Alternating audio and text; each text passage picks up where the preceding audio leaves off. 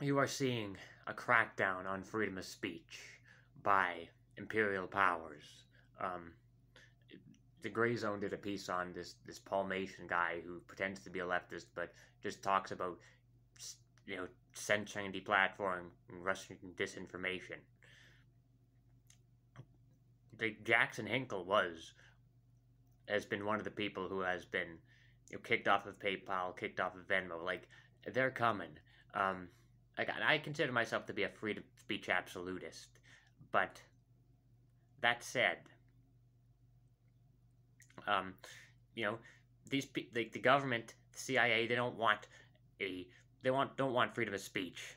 They want to control the narrative. It's because they're afraid if people hear the truth that people are going to rise up. And if you're not defending freedom of speech, you're not a real leftist.